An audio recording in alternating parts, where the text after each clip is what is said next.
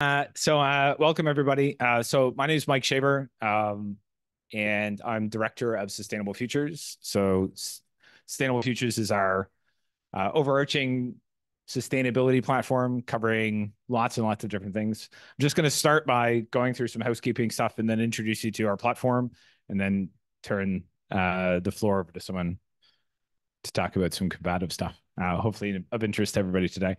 Right now we're in welcome and introductions. You can see where we're going to go. What I'd like to remind you of is we have this really interesting methodology here where we're actually going to have questions after you guys have a chance to talk about this stuff. One of the things we find in sustainability is that interdisciplinarity is really important. And so we want to give you space to actually talk to people who you might not have met before, who might have a different perception of you, to help think about what Mark is going to be saying, what some of those concepts are, and how they might influence you, to help frame what the questions are. So we're going to have his talk, have a networking lunch, and then come back with a panel to talk about those things. And that's the moment where you're really going to have a chance to ask questions. So use that lunch accordingly, please. Just for housekeeping, so there's no fire alarm planned today. So if there is a alarm, we will all be really disappointed. Effectively, where we're going to head, so we're in number 1 right here. We're coming across to the assembly point up there in terms of where we're going. And then there's a map there in terms of telling you where toilets are. But if you get lost, just head out and ask any of the Sustainable Futures team to let you know where to go. We are taking videos of me right now. Hello. But there will be sort of photos and videos today. So if you don't want your photo or video taken, just talk to Emily, who's in the back there, and she can make sure we scrub your face from the world. Probably the question that was asked most frequently to me outside this room is why in the world we have called this the Albatross Lectures. This is the first Albatross Lecture. And when we were thinking about what we wanted to call it, well, we wanted to have something which was really kind of tethered the complexity of sustainability together. And this lecture series is then named after something which actually really covers so many different environmental challenges that we face. So the albatross is one of the largest birds. It's also very threatened, so it's nearing extinction. It has featured in lots of different media discourses, from Rime of the Ancient Mariner to writings today. And it tethers to each one of our different challenge areas in terms of the things that we are trying to do to make the world a more sustainable place. So Emily, again, at the back, did a really cool video that kind of talks about that, and you can see it playing on the screens outside. So what is Sustainable Futures? Well, Sustainable Futures was established as a research platform 2 years ago at the university. And really, this is a mechanism to sort of tackle the complexity and the unintended consequences of sustainability. So when we think about that, we're often thinking about technology changing, right? Oh, we're going to have solar energy and all our problems will be solved. But in fact, what we have in sustainability is a lot of interrelationships and dependencies and unintended consequences on all of those sustainable changes. And we wanted to have a community-based approach and a disciplinary approach, which could really tackle those challenges. The words we use in terms of things that we want to do. So we want to be able to elevate the importance of environmental sustainability, but also the interrelationship with social and economic sustainability at the university. And that means we really need to bring people together and start singing in harmony, which doesn't mean we're all singing the same note. It means we're singing in harmony. We want to be able to connect. We are one of the largest universities in Europe, and I joined here 5 years ago and still am meeting people who I've never seen before. And so we really need to be able to understand our capabilities and map that across, especially when we need to bring new perspectives to bear on some of those challenges. We need to recognize a lot of the things we're doing are already really good, right? And so we need to have mechanisms to celebrate those excellent opportunities that we have to do good work. And then we want to be able to grow those things, especially in those interdisciplinary spaces. To do this, we're organized around 6 different challenge areas. So those are called resourceful futures, inspired and informed futures, net zero futures, healthy futures, inclusive and prosperous futures, and resilient futures. And you can think of these as lenses through which we look at those environmental sustainability challenges.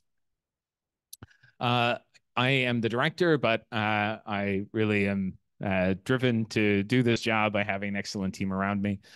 So a lot of those people are here today, and you can meet them at the lunch break or afterwards. But our deputy director is Helen. She'll be on the panel later. Veronica sort of leads our operations and strategy and engagement. And then each one of our challenges has an academic lead that really champions those areas. What's really interesting about this is that these areas are not in isolation. And some of the most interesting spaces are where there are contestations across these different research challenge areas. So if you think about some sort of a net zero change, right, we're going to go and switch to hydrogen as an energy source. Well, that actually might have an influence on the inclusivity and prosperity of certain communities. And we need to be able to understand the changes, but also the contextualization of how those fit across each other. So where are we up to now? So in 2 years, we're about 1,500 people strong. But more importantly, I think we have probably the best understanding of our environmental sustainability expertise. So we can really quickly bring a community together to go and address some sort of a challenge. And a lot of those challenges have involved working with external stakeholders, so industry, policymakers, the institutes, which are really important to us, and more. A lot of our focus areas have been on those applied spaces, so circular economy, sustainable manufacturing, energy transition, but also stretching into where climate is influencing a lot of other areas, so local policy, climate and health, retrofit, more complex issues. And of course, this isn't just about us doing the research. It's also about us communicating. And so where there are those opportunities to think about the skills that we need for future generations is really important. And we call those primers and masterclasses. So the things that everybody really needs to know a little bit about, and the things that we want people to be more expert in if they're interested. Just the signpost, if this is your first Sustainable Futures event, we have lots of events. This is our flagship. Mark, that's good. Yeah, good.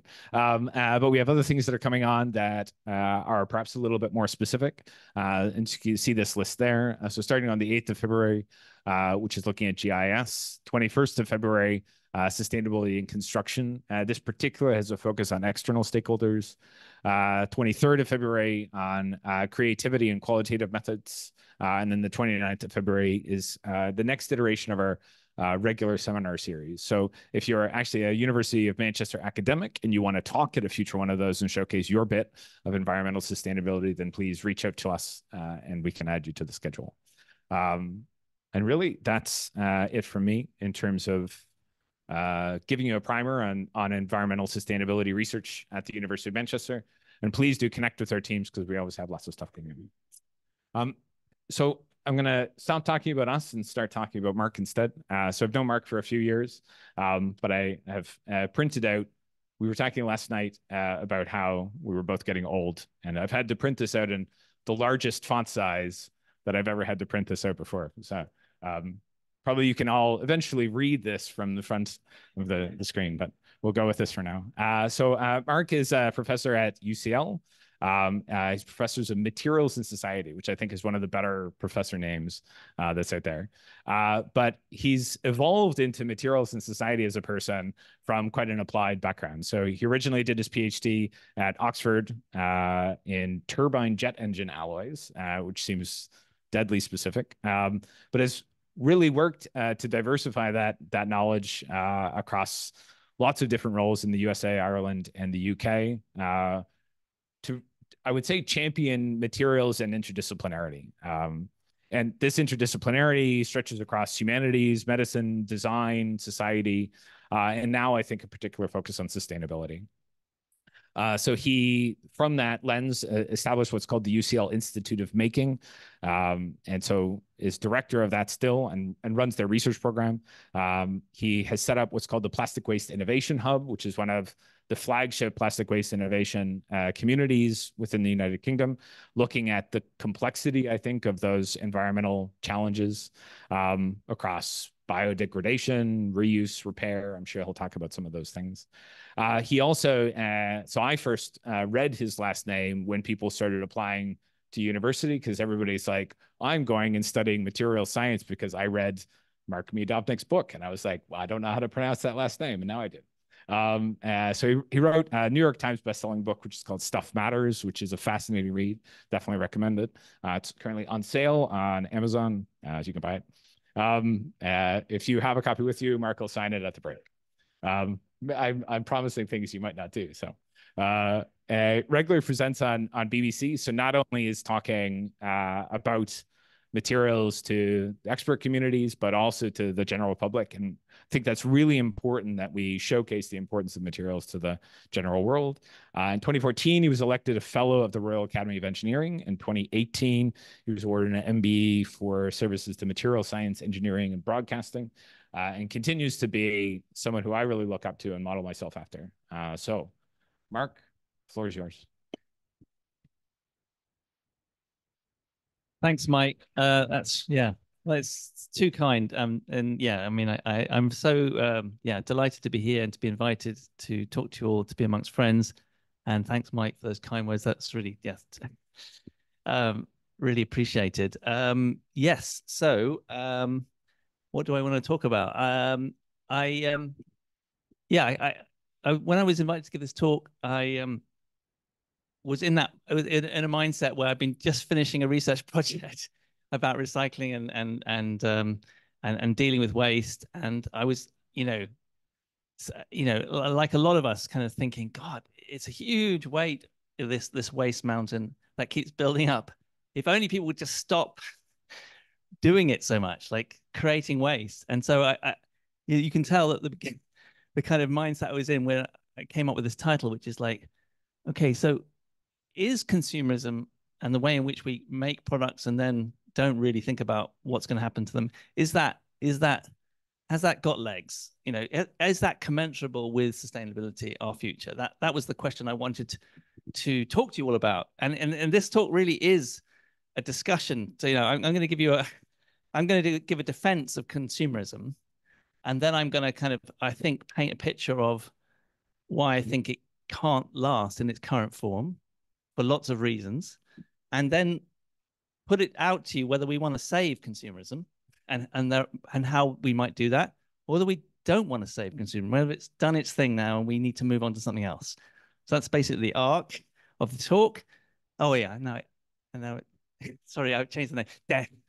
It's sort of more emotional, isn't it? And partly because I think when I looked up the rhyme of the Ancient Mariner, and I was looking at the kind of descriptions and the etchings. This is Gustave Doré's etching of that rhyme. It's a very famous Coleridge poem from the turn of the 18th century about a mariner who comes back from a long voyage and talks to someone who's going to a wedding and says to him, stay a while. I want to just tell you something. And the guy sort of entertains him, as you kind of do when someone kind of strange kind of grabs your arm. And then he recounts this tale of going on this voyage and he killing an albatross, and how the misfortune that happened to him and the whole of the ship. And it's all told in this rhyme of the Ancient Mariner. And if you haven't read it, I really recommend you do, because it kind of is about the perils of us endangering the environment and whether what will befall us. It's a tale of woe and for us to beware. So that's why I've kind of thought about, are we heading towards a place where we, are going to not be able to survive on this planet. I don't want to kind of go too much. I'm going to split into three parts: part one, part two, and part three. The first part is just introducing materials, because I know this audience is from a wide variety of backgrounds, and I don't want to kind of just get straight into materials and the technicalities of them all without kind of giving everyone a primer. And then go into this thing called the circular economy, which I hope all of you know about. But again, talk about that's kind of the big future perhaps for us that might come into play and seems essentially the kind of in pole position for a switch in the way in which we handle our economy and materials in particular.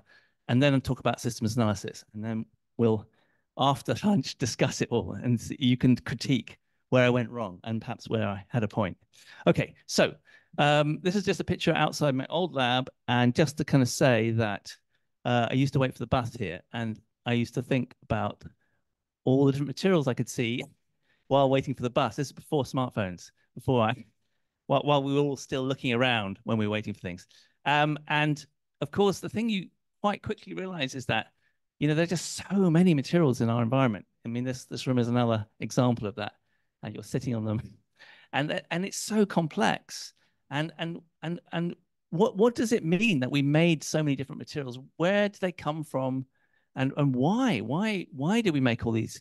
And essentially, well, that the story of this is kind of summarized in the book that Mike was talking about, Stuff Matters. But basically, my kind of argument is that these are all expressions of our values. Like, we made these materials, and the ages of civilization are named after materials. So you have the Stone Age, the Copper Age, the Bronze Age, the Iron Age. Every time we want to change who we are as a kind of expression of humanity, we invent a material, and you get an age, a change. So, the silicon comes along, and we have the information age. Plastics come along. So we change how we live and who we are. These are expressions of us, like what we want. We don't want toothache, so we invent amalgams, right?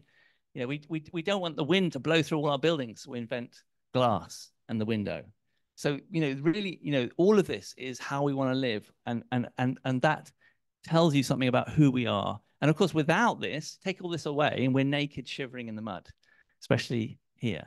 And of course, we wouldn't be able to survive. So we and materials, these are us, and they are us, and we are them. And the thing is, when we get to the 20th century, and I mean, the materials and our ability to make them suddenly become, we suddenly are able to do marvelous things.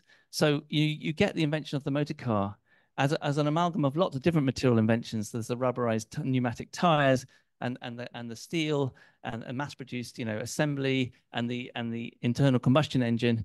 And this is a really big change in what people can do, and what the horizons are like. They have personal mobility. And in the home, you're coming from a period where people didn't have very much.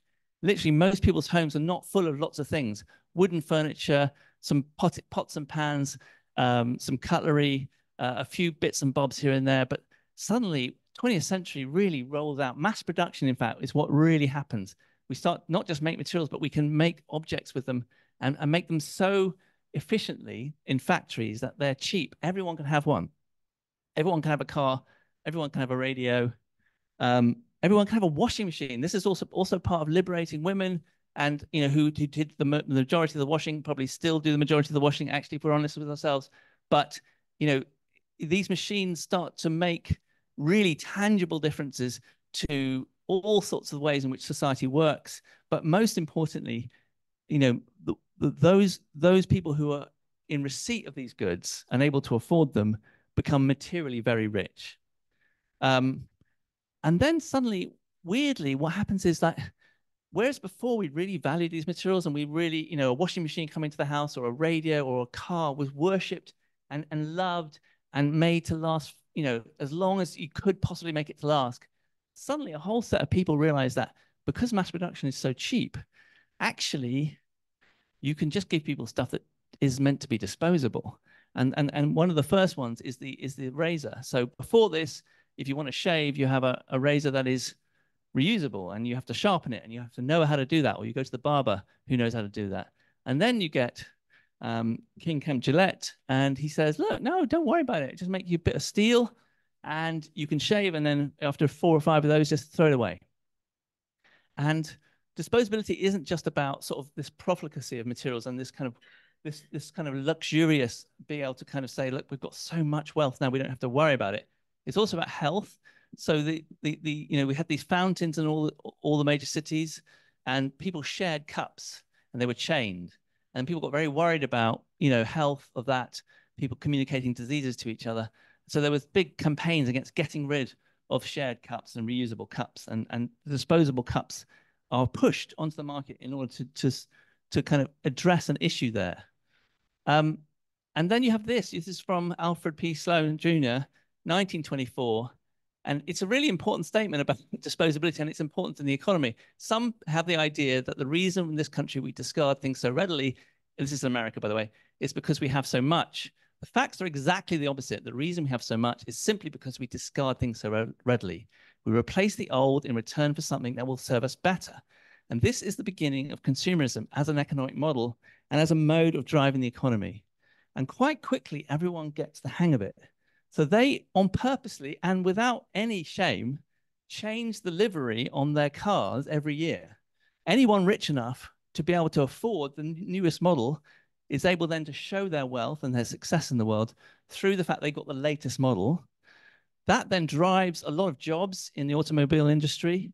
It then means that there's loads of cars that are kind of having to be destroyed at the end of life so that it can keep the desire for new going.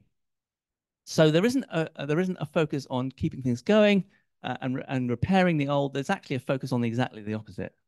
And this is all encapsulated in a brilliant film, which is in a sort of 1950s Ealing comedy with Alec Guinness at the star. If you haven't seen this, I really recommend it because it's so kind of contemporary now. It's about a scientist, could be Mike, could be me, could be any of you perhaps, who invents in the search for sustainability and wealth. He invents a material that can't be broken. It's a fabric, and it can't be stained either. So it will never need cleaning. And he thinks that everyone is going to just absolutely fall over and just worship him.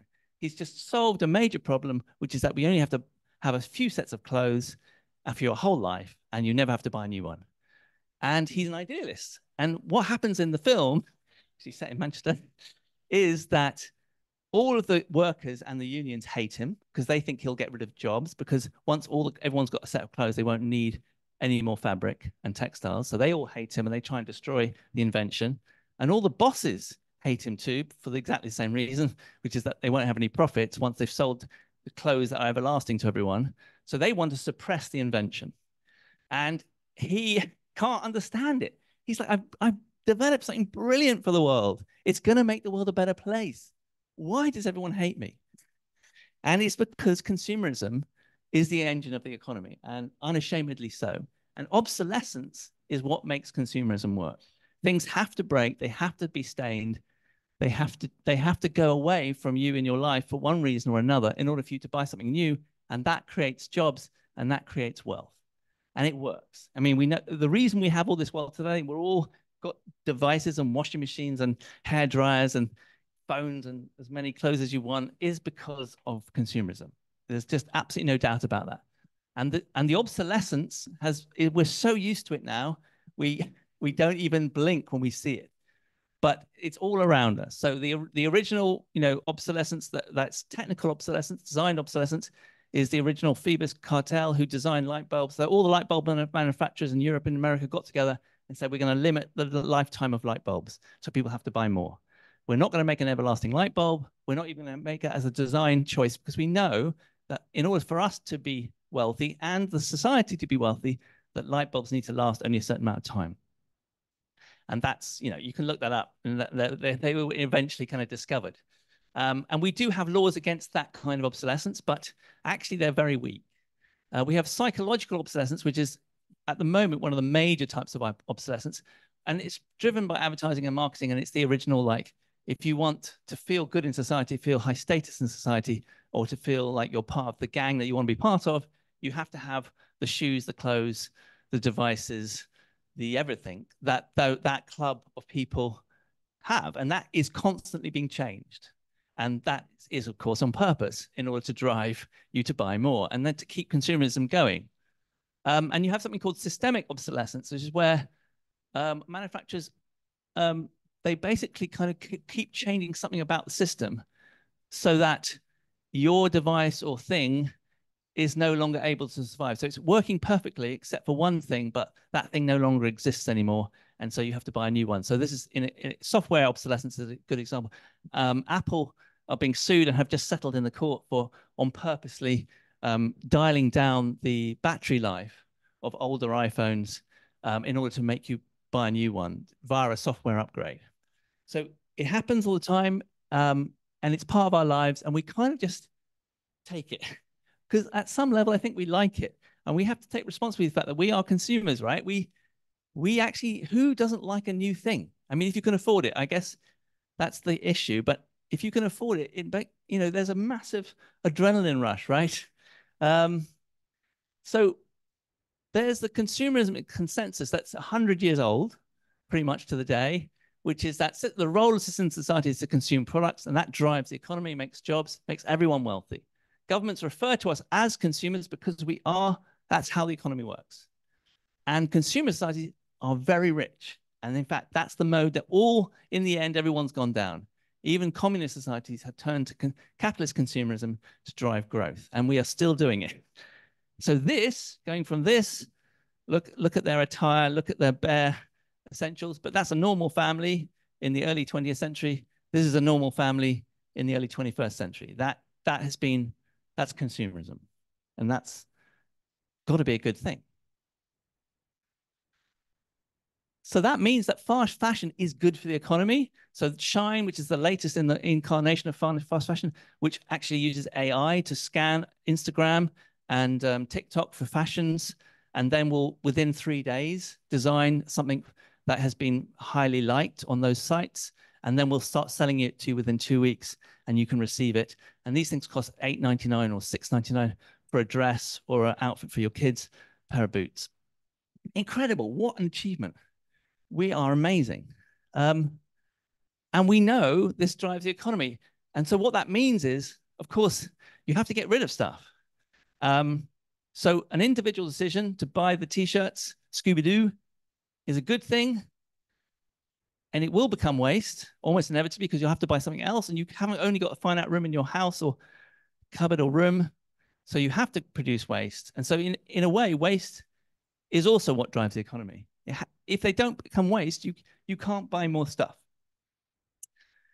This is why disposable cups are a good thing, because if you have a reusable cup, you don't need to keep buying cups. But if you have a disposable cup, you've got to buy one every day, or maybe 2 every day. And of course, that produces waste.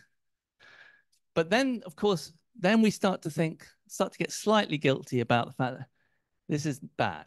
This is happening. Like, these things fly in the wind, or they go out of bins, and maybe someone isn't actually thinking about how to remake this into a plastic, into something. And so maybe that's a bad thing. And this change of consciousness about consumerism is relatively recent. And I'll admit myself, I really didn't give this a second thought until about 20 years ago. I was so into materials and making them and loving them and making new ones. I really had no awareness. And of course, many people have only recently cottoned on to the fact that we've been making waste and hiding it away for quite a long time. But the thing is, it's only the ones that float that you see. In the case of plastic, loads of the plastic sinks. It's on the bottom of the rivers and the seas. You just can't see it. And if all of it sank, I bet we wouldn't be so worried about it. Fast tech is good for the economy. And we've just seen a terrible thing where the government's banned this. For goodness sake, what are they doing? This is consumerism at its best. A new product with loads of stuff in it lasts only a very short time, so you have to buy a new one, even though all of this is reusable. Brilliant bit of driving the economy. What is the Conservative government doing? Do they really understand consumerism? Why have they suddenly started to try and ban these things?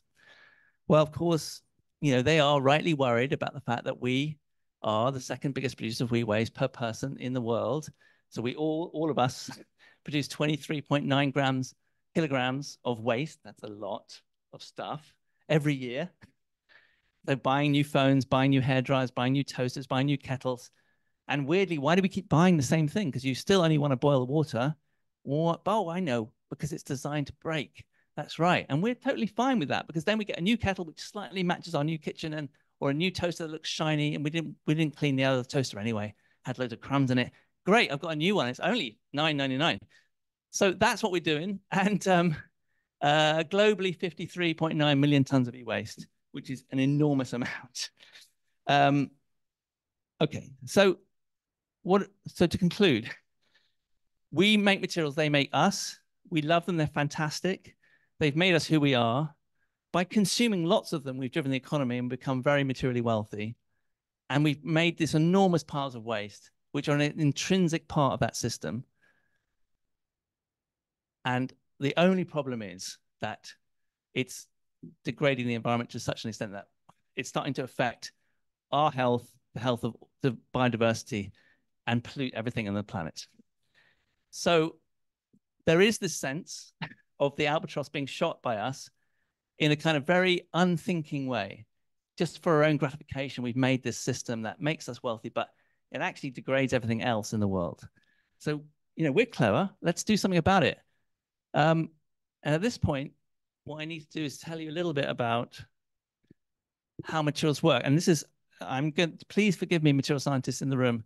This is just like so material science 101 that you're going to get bored. But there are lots of people in the room who don't live their life designing new materials and thinking about materials. I just want to give you a quick how they work because it's really important for the next bit. Okay, so materials look like just sort of shiny bits of stuff, right? That's a metal and they all look the same, they're shiny.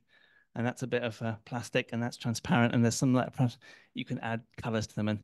But actually, the outside is it doesn't tell you that the inside of materials is incredibly complex. And it's incredibly complex, just like the inside of you is incredibly complex. So I want to compare the living world and how it has these different layers of complexity with the material world, just to explain and give you an insight into what material scientists have been doing, creating all these new materials, and why they all give us all these new devices and capabilities like flying and driving and talking on the phone.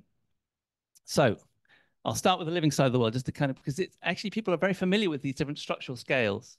So you have big things like trees, and then smaller things like whales, smaller things like mice, smaller things like fleas and the hairs on the flea. If you zoom in further, you find that these hairs are made of multicellular components. And actually, everything is like a sort of tissue type. Our brains, our skin, our lips, our teeth. And actually, what's amazing is that they all start from a single cell. So single cells, we all started from a single cell. And single cells develop into tissues. And by doing that, they excrete all sorts of different materials and become all sorts of different types of cell type. And so you have something as soft as skin, which has come from the same cell, a stem cell, as your tooth, which is hard and ceramic-like, as your hair, which is kind of long and kind of spiky, or not in my case, but that's a really amazing thing. So the cell is the Lego of the material of the living world, and it can make all these different things. If you zoom in further, you'll find that inside a cell is like a little city, and individual cells are incredibly complex, made of lots of macromolecules, as an example of one, millions of atoms big, and proteins and lipids and all sorts of things. And here's the miracle bit. They're all going about doing their business, making that cell into, let's say, a bit of enamel on your tooth, or it's making that cell into a new skin cell because you just had a shower and it's like, oh, wow, they just washed off all the dead stuff. I better make some new. And it's doing all that, and no one is telling any of those molecules what to do. There's no one in that cell, and you have a trillion of them, going, okay, you go to the edge. You're a lipid membrane. We need that. All right, you guard that. Don't let any viruses in. It's got all these mechanisms for generating energy, generating material, stopping viruses. It's got all that in it, and no one is telling it what to do. This is total self-organization, a miracle. And it's just, this is marvelous. But it isn't just happening at the scale. Actually, every scale is self-organizing, and they all talk to each other. And at the bottom down here, I've got DNA. So DNA codes for these molecules. The molecules self-organize to make these cells. Cells self-organize to make the tissues. The tissues self-organize to make all the different organs in your body. And then you, me, we're homeostatic, right? So every day, our whole system is talking to each other at different scales and saying, okay, what do we need to do today to keep this entity alive? All right, we need to make some more blood. We need to make some more skin. Off you go. You do that. And so you've got different structural scales saying, hey, there's a cut over here, quick, cut, And so we're living, breathing information, but it's distributed. So a living material, we don't really know what it means to say something's alive yet. We don't really know what the kind of thing is, but most likely it's something to do with a self-organizing system in which it's multi-scale, and that there is interaction between the scales. And so the fact that you and I can fall in love we can swim, we can breathe, is because we're a multi-scale entity that is self-organizing. Okay. Now, it turns out that you can do that with materials that are not alive. And that's what we've been doing for the last 100,000 years. And we're making all these new materials. If you want to make something very strong, or you want to make something very supple and elastic, you just like with a linear, you have to control the different scales.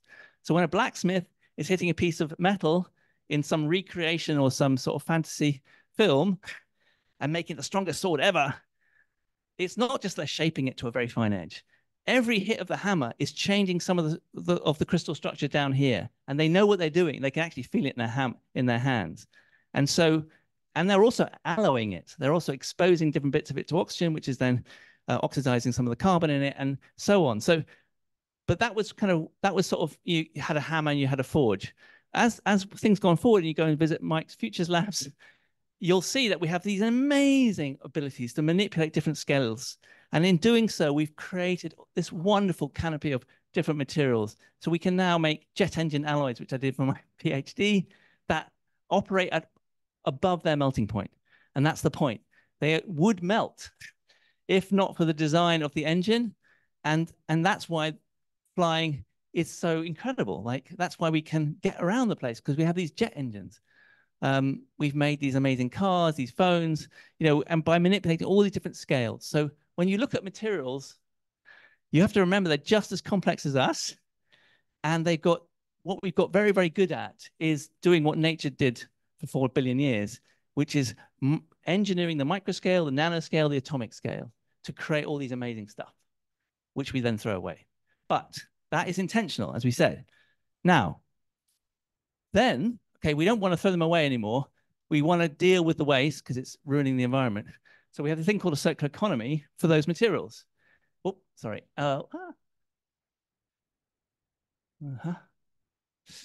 So what is a circular economy? Well, in the past, what we did is, turn of the century, and we dug things out of the ground. We made amazing cars, radios, washing machines, toasters, boots, and then we threw them in the hole in the ground, and that drove consumerism. And that was great. But now we've realized, of course, it's actually 45% of CO2 emissions at the last count, and huge amount of pollution. So bad. So let's not do that anymore, is the idea. Let's, in fact, never throw something away. We still need to get rid of something. What we're going to do is we're going to either recycle it back into here, so we don't need to mine anymore, because we can have a whole set of stuff that coming in that way, or we're going to reuse, or we're going to maintain it and repair it. So these loops, these are called circular loops. This is what's going to rescue consumerism, because we're not going to be doing this anymore. That's the theory. But let's just remember that where we got all these products from, how we did it? We did it by manipulating different structural scales very, very, very expertly. But in doing that, we've created these very complex materials with lots of different elements. And that's how you get the properties. That's how you get a touch screen. That's how you get a silicon transistor, silicon chip. That's how you get a jet engine. That's how you get an electric car. So we've done that really well. But then when you look and really start thinking, well, how would the circular economy really work? The reality is that we actually have to organize lots of elements coming in from mines all over the world at the moment with our linear economy. And each one of those mines, it has a whole local ecosystem, which essentially is being polluted, often the groundwater for some reason, because there's enormous amounts of, you have to mine, for every ton of copper you get, you have to mine, 100 tons of ore. And so there's an enormous amount of material being displaced, an enormous amount of groundwater being displaced. So you have a big impact. So you don't want to do that anymore. But then you have to realize, okay, but we have got these limited supplies of these materials in the current situation, and we'd have to make sure that we can do something about that. Otherwise, we're going to keep digging up the world. So at the moment, or you can see the ones that are in, this is the periodic table. These are the ones in orange that have some limited supply with the current mining. And we've got some that are rising risk, and some which are serious threat. So silver, indium, zinc. And so when you do that horizon scanning and you sort of overlay, those are the elements in your mobile phone. So you have half the ones in black circled are in your mobile phones. You have half of the periodic table in your mobile phone.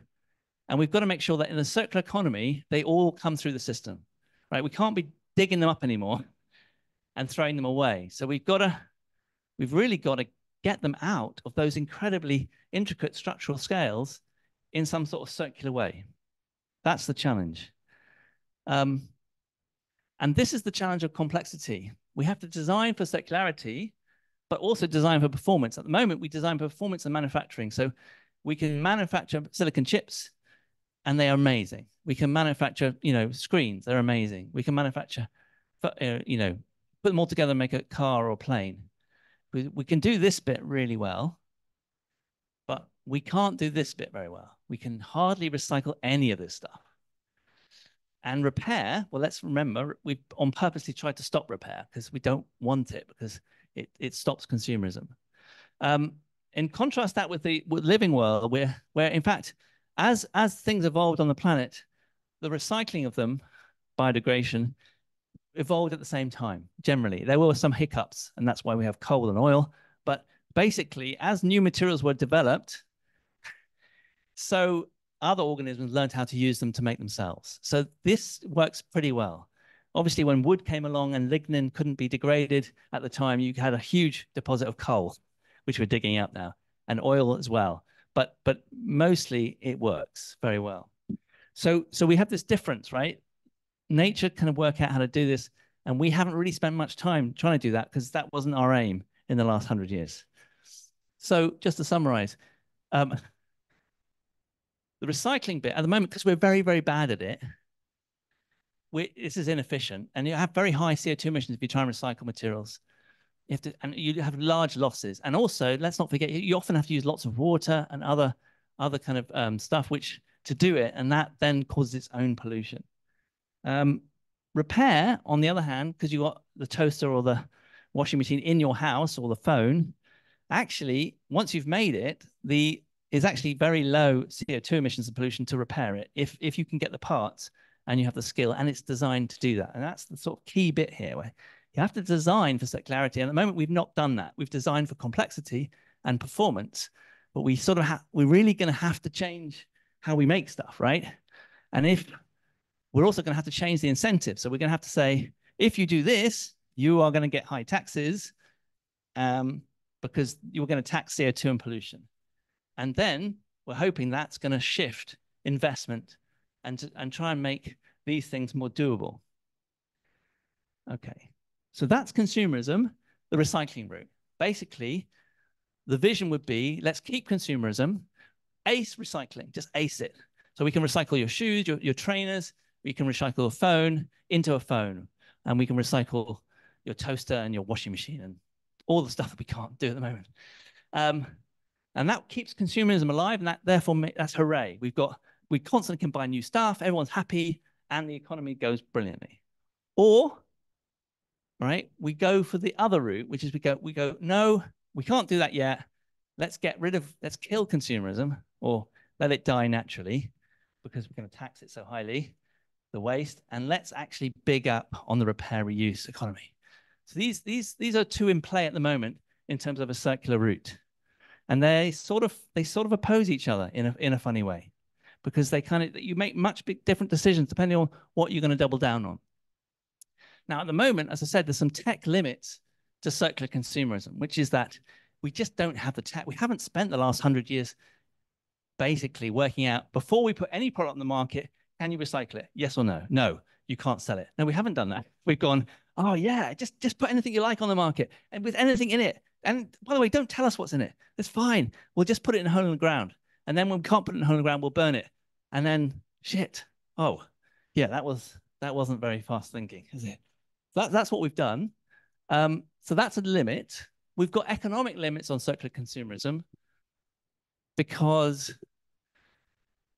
if you factor in the amount of money we'll have to put to make that recycling work, which is serious amounts of money, billions, hundreds of billions probably, to get the net zero transition as well, because there's high CO2 emissions with consumption, it's basically going to make things much more expensive. So everything's going to be double at least. And we're already doing it. So the current legislation at the moment, which is going to happen, is 2025 EPR is coming on all packaging. So depending, the plastic, cardboard, metal, all of it is going to be subject to taxes to fund the recycling, which seems very far-sighted to me from the government. And it's not just, notionally, it's like the local authorities will be given the money from the manufacturers who are paying it, from us who then pay it, and they will be told, now go and fund recycling, develop the technologies to do it. And 2028, so again, it's coming in a long way ahead. This is a trick. You basically pass laws and say, we'll be out of office before anyone knows about it. In 2028, the emissions trading scheme in the UK, local authorities will have to pay to burn fossil-based plastics, which means that anything at the moment that we're currently burning, if it's a fossil-based plastic, is subject to that tax. And in Manchester, the current estimate is that will cost £15 million a year out of the total waste budget of 165 million. So that's 10% of the waste budget will be a tax on Manchester and all of our consumerism here. So this is happening. But will it be enough to save consumerism? If you look at the repair economy versus consumerism, what's happened is essentially we've managed to shift repair this way. So we used to sort of repair clothes, and any small devices like cameras that came into our homes, we would repair them. But now these are essentially disposable items. Hair dryers, definitely disposable. Shavers, coasters, kettles, shoes, trainers, vapes, all disposable. So we've done this. We haven't gone so far as make a car that's disposable yet. But probably we'd like to do that. We would like to do that probably.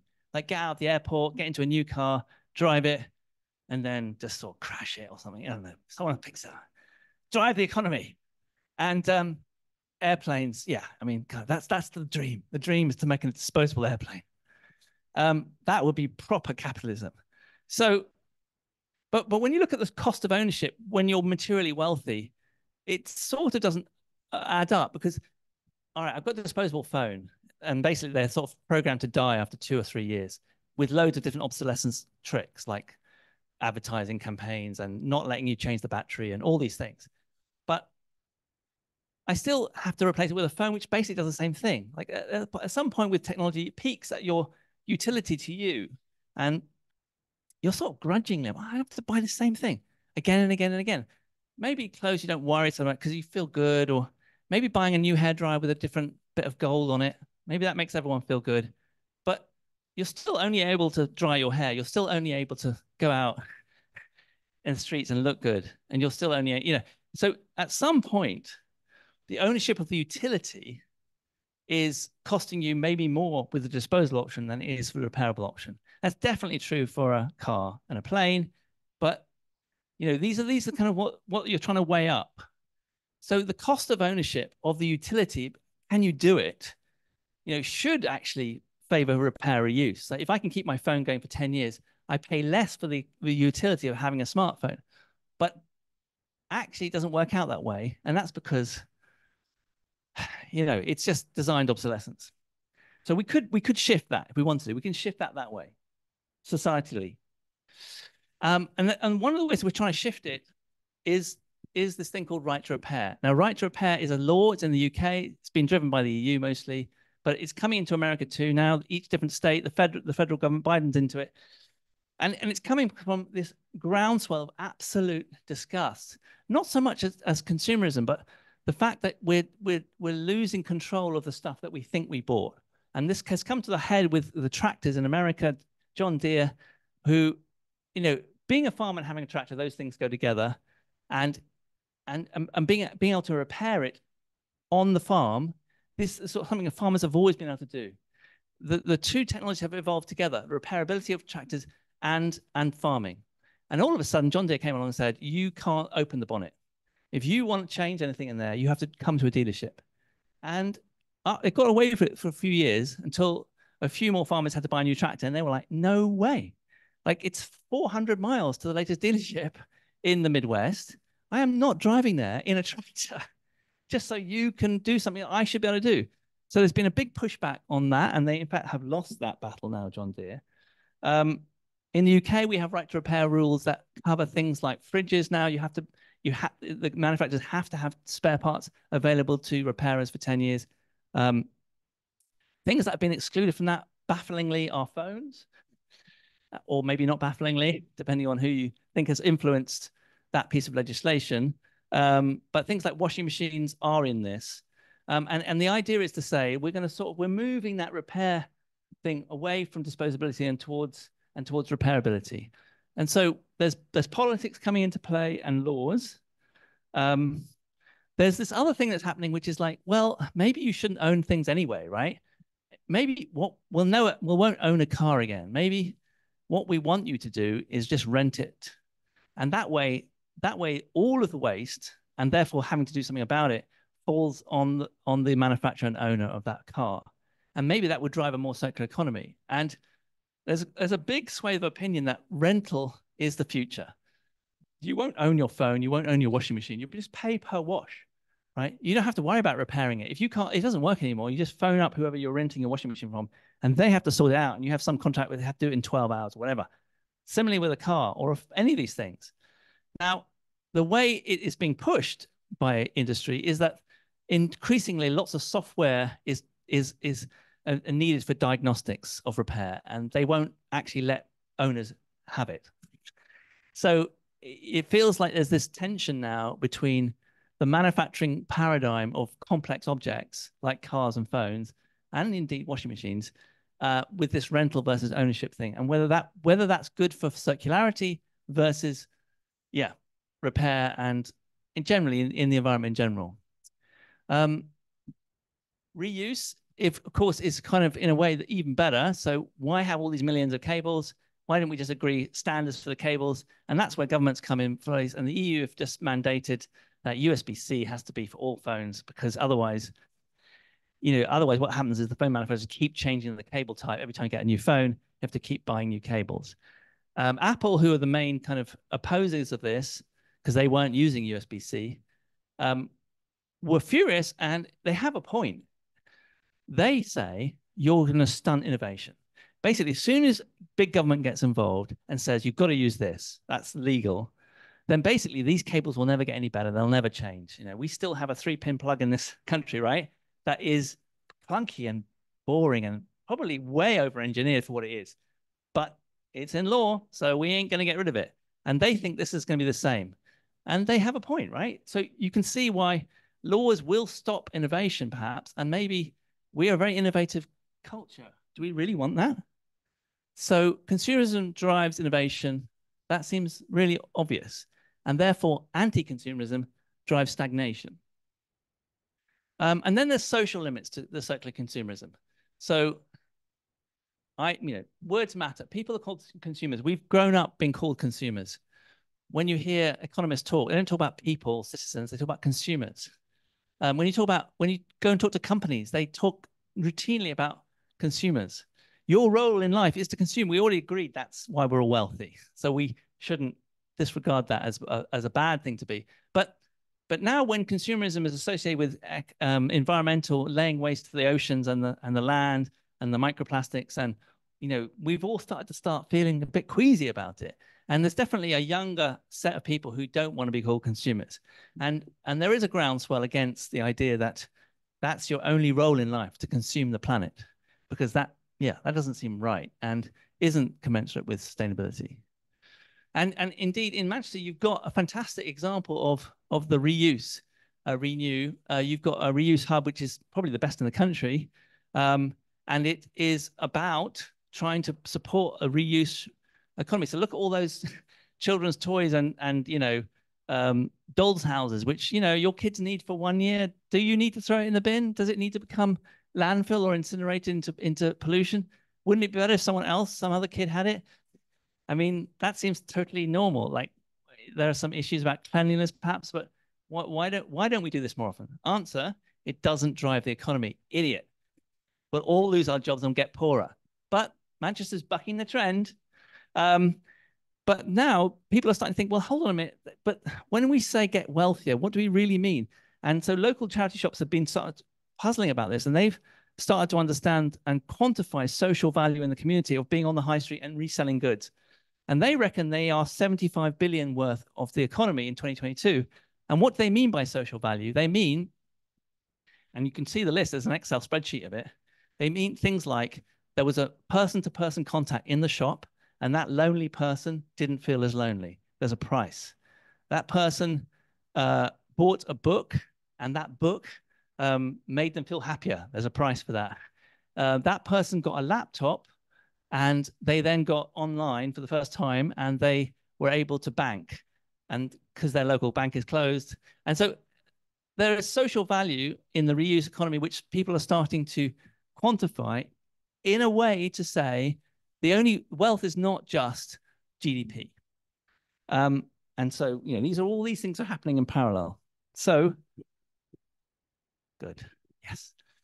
On time. Right. So then set the scene. I've set the kind of different futures. One is we continue with consumerism, but we just ace the recycling. But honestly, that's 10 to 20 years away at best. And so we could just carry on for 10 and 20 years. It's probably the most likely outcome. I'll agree with you, but we can discuss that later. Or we can really go hard down on reuse and repair, but that means and social value, but that means changing quite a lot about how we live and what we value. And that may be even harder than developing the tech of recycling. Like, we're very good at developing tech. We have all the instruments to do it. We have the brilliant minds like Mike and all the team here. So which way will we go? There's just one other thing we have to talk about when we're thinking about those different options, in my view, and that is that whenever anyone starts to talk about sustainability and get into material side of things and waste, and especially I know this from my own work because I had no idea about this until about 5 years ago, is that you have to go and look at what the waste processors do, and you have to talk to them and see what equipment they've got for recycling and for collecting and all these things, and realize that actually, in order to actually win on any kind of environmental innovation, you have to understand that basically materials have to go through a system. They have to be manufactured into products. They have to be delivered in some way to you. You have to use them for a while. Then you're going to, have them picked up or put them in the waste battery or dump them somewhere. They're going to be picked up by someone, and they're going to go back into the system again. And you have to look at that whole system. So you can't do circular economy unless you do systems analysis of what the circularity in this country and other countries looks like. And we've been doing a lot of this work, and I just want to showcase 2 of our projects because it really gives you an insight into how hard this is going to be to actually go circular, but also how fascinating it's going to be. So compostable cups, right? Good or bad? Most people in the country think they're good. Actually, most people have no idea what compostable means. But so then they say biodegradable, and they go, oh yeah, that's definitely good. Okay. But then when you look at the actual, what is the system of compostable cups coming into people's lives and having a coffee in them? Well, they come from biomass. But when you actually look at the suppliers, you find that it's often in China actually, and the fuel used to do the processing is coal. So they're very high. When you do an LCA, life cycle analysis, you find the manufacturing of these materials is very, very high CO2 emissions. You make a biodegradable polymer, and you want to make sure if you're a good, and there are lots of very good companies out there who want to certify that it really will biodegrade. So they do a lab certification, and they exist. The problem is that they do not in any way represent what actually happens in the real world. So the lab certification is not actually a very good predictor of whether they will biodegrade if they were to get into the environment. There's almost no correlation. The other thing is they don't have to disclose their additives. So a lot of these materials are hydrophobic, so they resist water. But if you ask them what they're putting into them, the brands won't tell you because they often don't know. They'll just say the manufacturers delivered it to them. And the manufacturer is often using something quite bad for the environment, but they're just not telling you. So you have this label good, but then there's all sorts of weird stuff here. Then it turns out that we are, in fact, going to tax them for making this packaging. And because it's not very easy to process at the end of life, it's going to have this extended producer responsibility tax. So it's going to cost more to the user. And then we're going to put it into use. Well, it turns out that people don't really know where to put it. at the end of this. They sort of feel like they should put in recycling, but that just ruins the recycling because these are not often recyclable things, and we don't have the ways of recycling. The only real way out of the home that makes any sense is to put it in the food waste. So maybe they put it in the food waste, but then turns out the local authorities don't accept it in the food waste, most of them. And why is that? Well, because actually they're not going to send it to composting. They're going to send it to AD to make biogas. And that means they're just going to take anything in the food that's plastic or packaging, they just remove. They depackage and they burn. So you did this thing, you thought it was good, but it had all these issues and now it's burnt, which is annoying. Occasionally, maybe 5–10% goes through composting, and then it will create some very low price soil nutrients, which will go back on the land. But the problem with that is we haven't really worked out how to deal with microplastics coming out of that system. And if they're microplastics or biodegradable materials, it could be bad. We're not sure how bad. And there's just lots of regulation here about where that's come from, if it's been part of anything that has got pharmaceuticals or anything. So it's a complicated picture, right? Most of our food waste actually goes through this route where it gets depackaged, goes into digestate, anaerobic digester, and becomes biogas. And that is now part of the net zero targets of this country. So we're never going to get rid of this because they're locked into our net zero goals. In fact, we're bigging up on this. So composting actually is probably going to become a minority, most likely in this country, because net zero is going to drive biogas. So compostable cups, it seems like a good idea, but the reality is that it's not an environmentally good solution. It just isn't. It maybe could be, and that was a big part of our work, which is if you could sort these things out, if you didn't use coal to make them, in fact, if you made them in this country, why would you make them in this country? Well, maybe we're going to make them optimized for enzyme recycling. And I know there's a big activity here in Manchester, which is where you take a molecule and you use that to do the recycling. Like it's like brewing. Like imagine a brewery, but it's now a recycling. Big vats of liquid with packaging in them, and you've got enzymes in there pulling the polymer apart into monomers. So then we optimize it for that. It goes into your home. You put it into the food waste. It gets collected. The local authorities are all set up for this because that's what we've decided to do. They come along here, they depackage, but this time it goes into the enzyme recycling route. You get it back. You get the carbon back. You're not outputting it into the thing, and you have a circular economy. But you're doing all that for coffee cups. You're doing that just so we don't have to have a reusable cup. So these are the two options. Reuse is quite simple. Recycling, very complicated. Doesn't exist yet, that process. Okay, and then another project I wanted to, I've been ignoring you, sorry. Okay, so quick, I'm almost there though. Another project is called the Big Repair Project.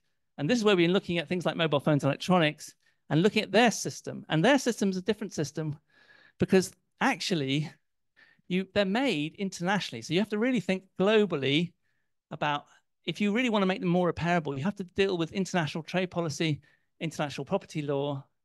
You have to look at standards. And then when they come into this country, repair is essentially local. So repair will drive jobs, local high-paid jobs in Manchester or anywhere else. So a big repair culture drives a lot of jobs, a reduction in CO2 emissions, a reduction in pollution.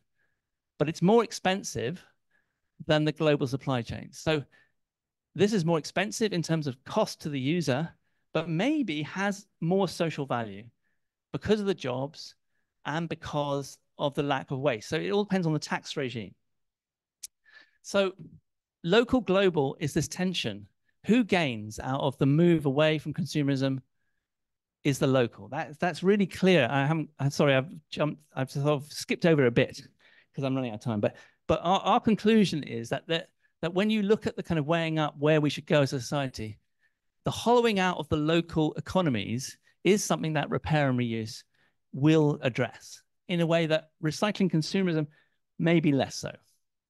And if you want to get involved in this project, it's called the Big Repair Project, where we're kind of mapping people's ability to repair. It's a citizen science aspect of it as well. And you can look us up, Big Repair Project. And what we're doing is having a look at what people's expectation of repair are of their goods, and then what the reality is. So just to give you one example, when we ask people, how long do you expect a home appliance to last? For small ones like toasters and kettles, they think 5 years, and for bigger ones like Hoovers and washing machines, they think 10 years. Now, 10 years seems to me small for a washing machine, if you ask me. 5 years seems like a reasonable thing for a toaster or a kettle to work, but they don't. Now, one of the things that comes out of this work is we talk to policy people all the time. We say to them, we'd like to model a policy intervention. What if UK law, everything had to have a 5-year warranty? So it has to meet this by law. Would the brands hate this?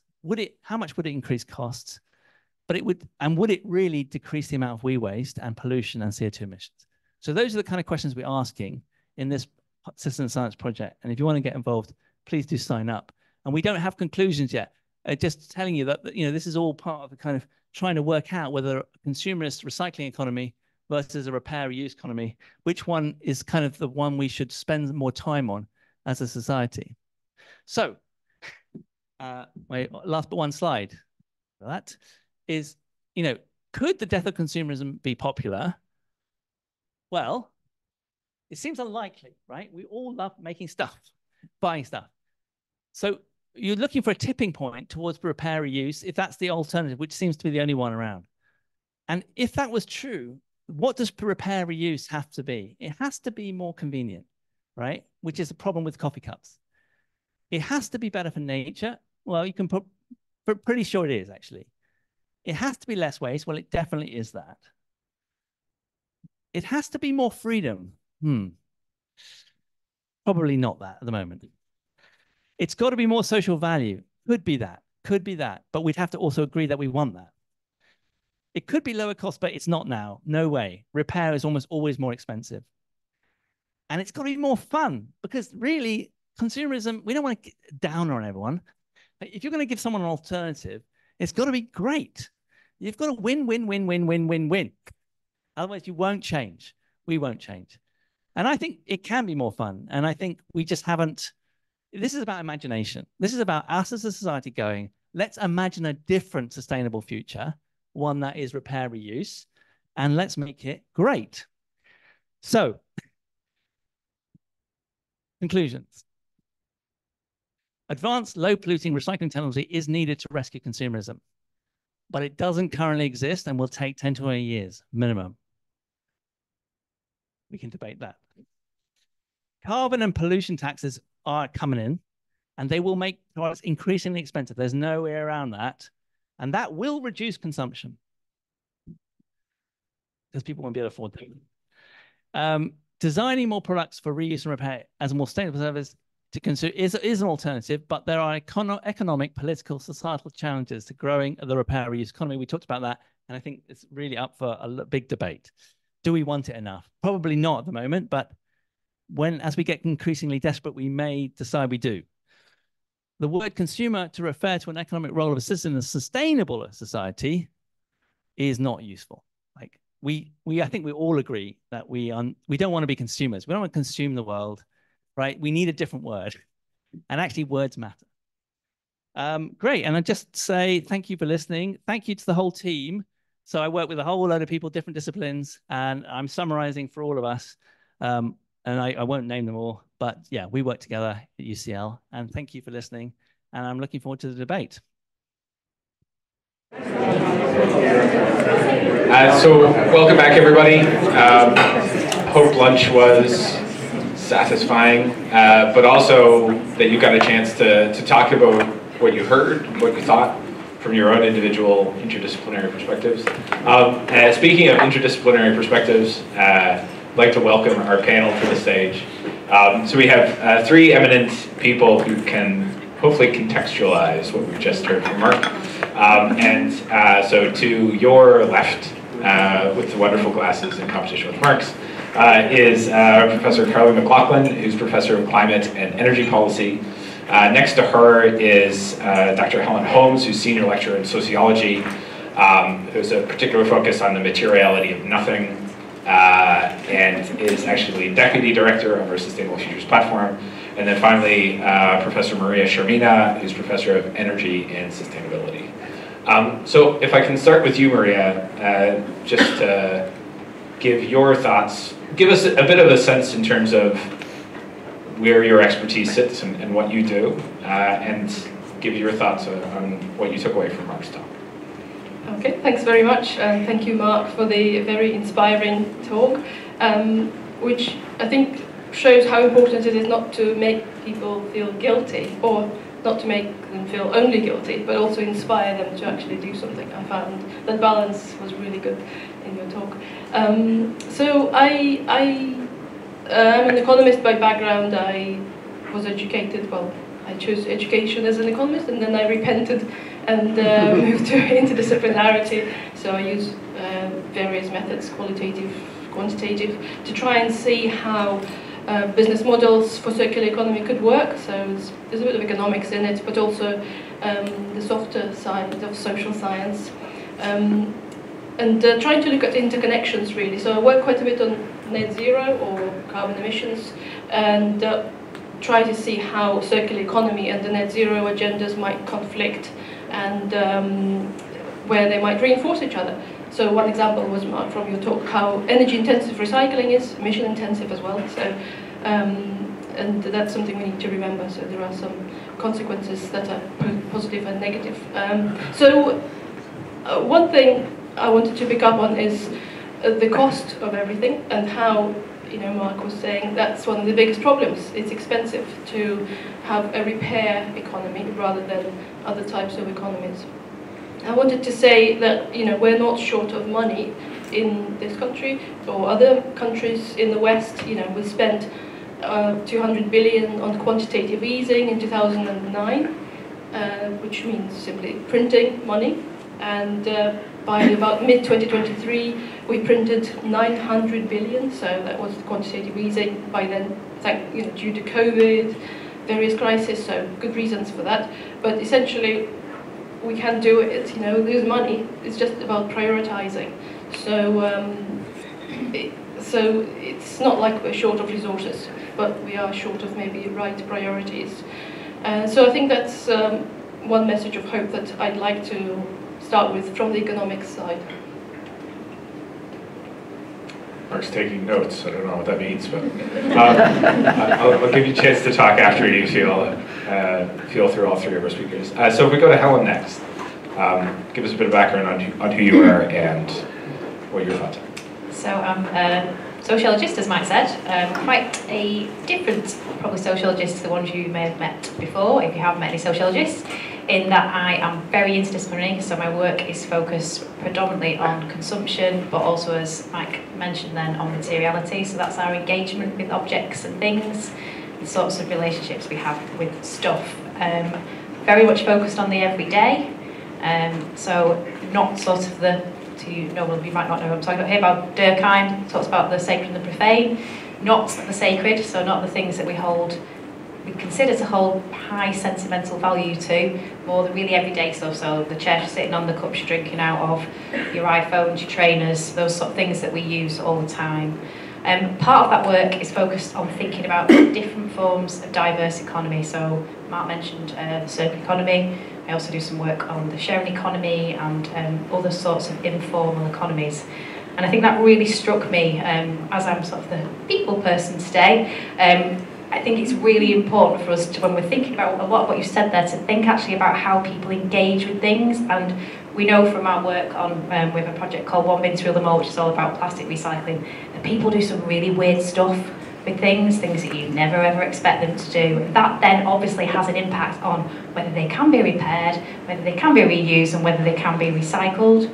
And I think that also comes down to, as well, to our engagement with stuff, and our need to possess things actually really depends on what those things are too. So I've done all sorts of different work. I did quite a bizarre project on lost property not long ago, and how people have these engagements with things that they lost a long time ago, but they can still vividly remember them and talk about them and draw them even. And it's not the stuff you'd expect. So it's things like umbrellas that they might have got from Primark that were £2, but for some reason or other, that umbrella held some real sentimental value. And I think it's these things that we really need to think about when we're thinking about whether we can get people to engage with repair as well. What are they doing with things? What stuff matters? Because it's not often things that we think people are going to care about that they do care about. And And I think that might be a hook for getting people to engage with repairability. And then my other thought really was around, if we're thinking about repair, it's not just about repair, obviously you mentioned reuse, but there are lots of circulations of stuff that occur and have occurred really for centuries. You know, people do share and circulate things. It's a part of a functioning society, but we seem to have forgotten about a lot of that. And we're seeing a resurgence, such as like repair cafes or food community networks. There is a resurgence in those sorts of activities which are going on, and I wonder if it's really about building upon some of that and those sort of slower forms of consumption. And again, being the touchy-feely person here today, I think that's also a thing we need to think about. It's those authentic engagements that we have with things. Why do we care about things? How can we use things to connect with others? And you mentioned that sort of fun aspect before, Mark, and I think that's part of that. And then another sort of point really from me would be around, we really need to think about, and this comes to what Maria's just said, about inequalities as well with this. It's great if we can get people to repair more, get people more engaged with repairing things, but there's probably someone that's going to lose out there, and we need to think about how that would then work across different socio-demographic groupings. And then my final point is really about policy, and I don't think this can just be about consumers, the dirty word, but also about what more can we do, what can the government do to really drive this as well. So we talked about extended producer responsibility. I think that's got to be way more than packaging and way more than repair. I almost think we should be able to send stuff back when it breaks, and they either fix it for a fee. So, you know, it really takes the onus off us being able to do that. We had a little chat before, didn't we, a few of us, about things that are broken. You know, Maria said her microwave's broken, it's just because the door won't shut, but it's actually working. I recently, my son, who is he's now 13, so he throws things about everywhere, broke the zip on his school bag, and it cost me more to repair that zip than it did to get a new bag. And it's those sorts of things, isn't it, and issues that we needed to be thinking about, I think, with this. What I really liked, if you caught it in the middle, right? So Helen's next book, to follow on from New York Times bestseller, Stuff Matters, you said, what stuff matters? There you go. Great title. Carly, over to you. Thanks. Yeah, so I'm Carly McLaughlin, and I am the director of Tyndall Manchester, which is part of the Tyndall Centre for Climate Change Research here at the University of Manchester, and we work on kind of all aspects of decarbonising, getting emissions down, but also on adaptation and resilience. So we're an interdisciplinary team.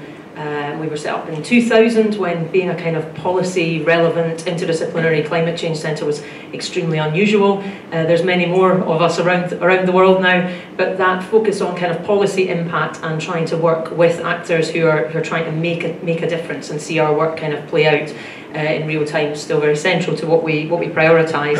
I personally particularly work on city level and subnational decarbonisation, so whether that's about setting targets or embedding it in everyday decision making for Greater Manchester Combined Authority, for example.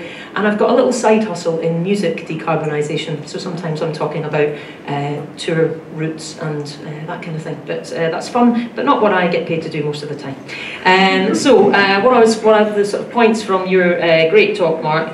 I think the thing that I really honed on was the vision for something different. I think there's a sort of tendency amongst people that are really switched on to environmental issues to be like, you know, the whole system just doesn't really work and we need something completely different. And that is a bit terrifying for many citizens or consumers, because what are you filling in that space? So I think it's really important that we talk about what is this different future that we talk about. And rather than throwing all capitalism and consumerism out, perhaps thinking more about what type of consumerism and capitalism do we have at the moment, and is it too unfettered, and actually it could be arranged differently. When we think about things like growth, who is that growth for? Is growth in and of itself a good thing if what it does is continue to expand inequalities? There are places, certainly in Greater Manchester, where we would like people to be consuming more, because at the moment they are living under the poverty line. But when we talk about growth being needed for all regional economies, we're not breaking that down enough into who that is for. And I think what we're often creating is kind of these quite frustrated citizens who have been sort of switched on by the big whale full of plastic to the idea that things are not sustainable. But then how are they to do something about that? And I think the point that you raised around the kind of deeply systemic issues that lock people into behaving in particular types of ways because they might have this thing that they want to repair but there's no way to repair it is really important. And it's it's important about who pushes out the narrative around individualising environmental problems, and are those the people that have most power to do something about the systemic issues around environmental problems. I think the political conceptions of the consumer are really interesting as well. I think often we find in our elected leaders that there are quite simplistic understandings of what makes people tick, and it's really important for us as academics to be working with them to explore that more, to provide the evidence for actually that we find, 2/3 of the UK population think that climate change is something that needs to be dealt with a level of urgency. That's maybe not the natural conception if you are walking the tea rooms of Westminster about how important people think that is.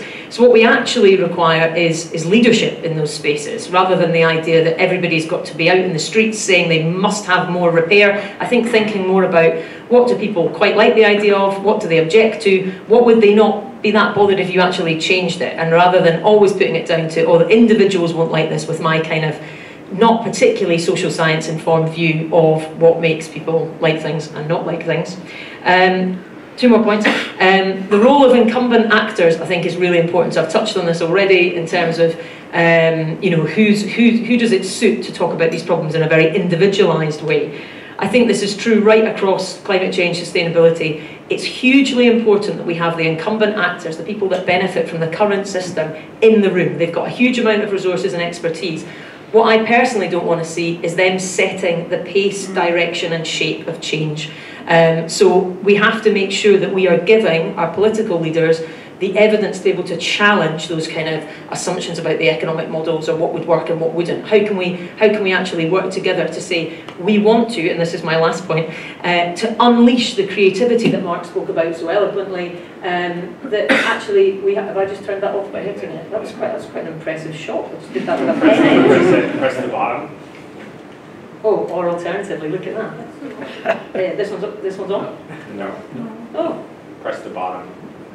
Hi there. Yeah, there we go. Back again. There's something about us needing 2 microphones in a circular economy. Anyway, never mind. So yeah, the last point is about kind of unleashing creativity. And I think, look at all these amazing things we've managed to make and do and create, and all the improvements that's delivered.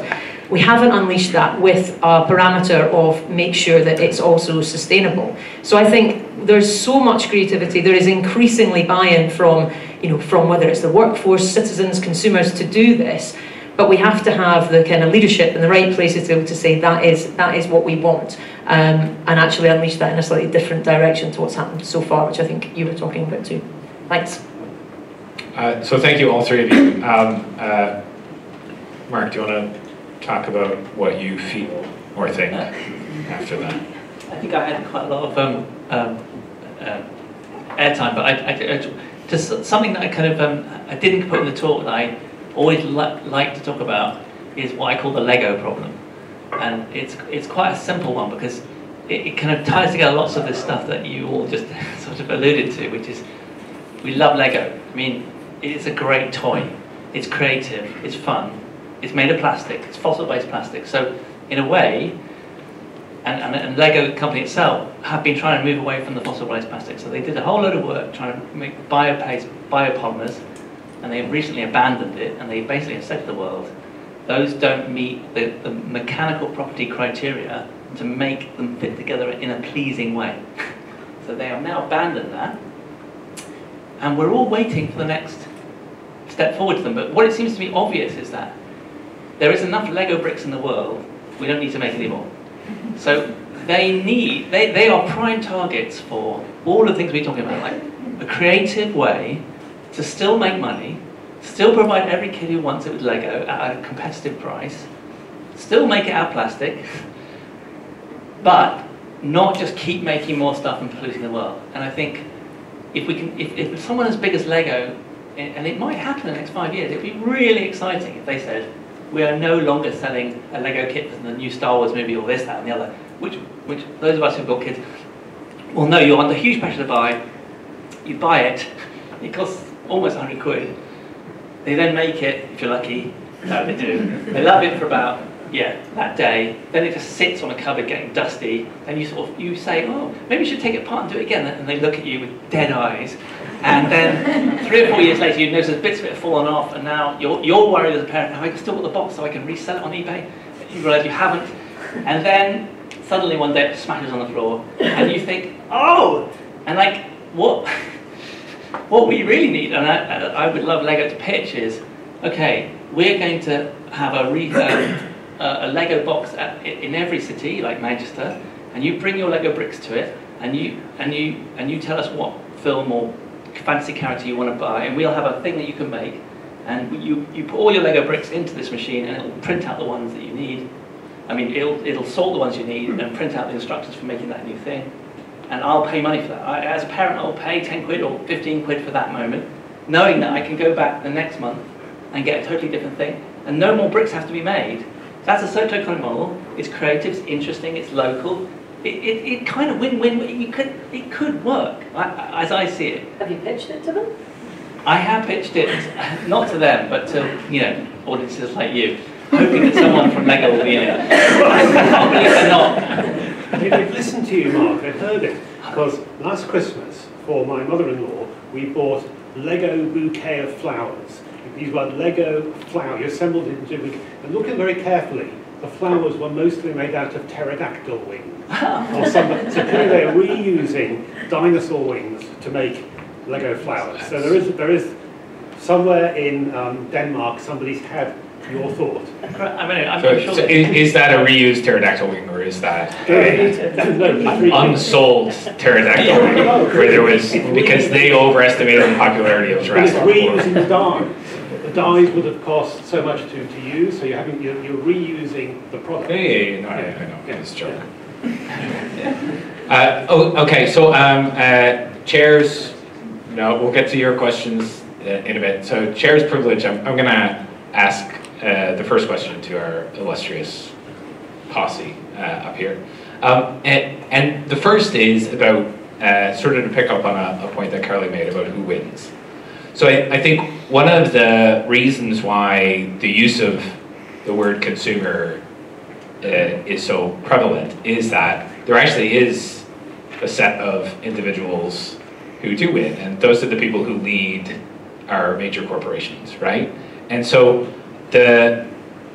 while we are all wealthy, some of us are a heck of a lot more wealthy, and there is an embedded maintenance of that system in the billionaires, right, who want to keep that system going to maintain their own personal status, which distracts, I think, from the individualization that happens with that word consumer. So how do these proposed changes fit within a model of continued shift towards unfair distribution of wealth, and how do we push back against that?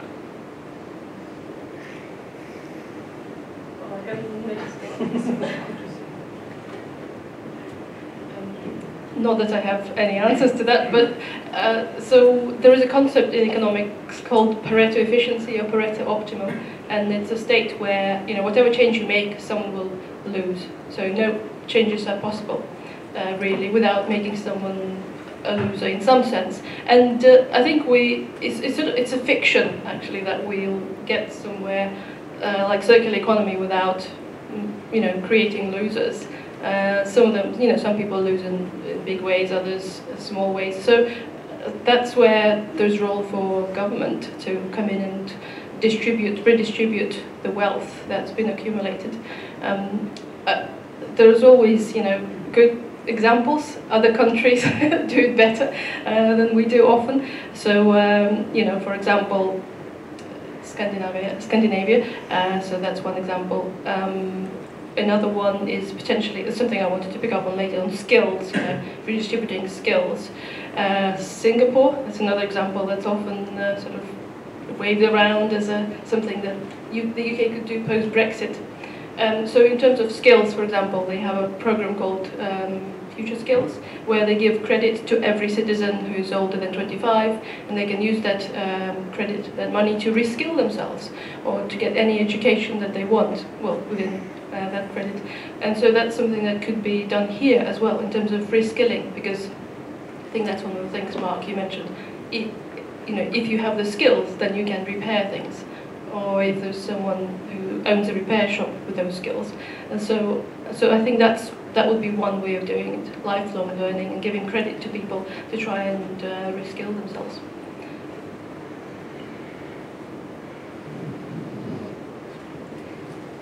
Thanks. Yeah, I mean, it's a thing that I wonder about a lot, about sort of extreme wealth and climate action.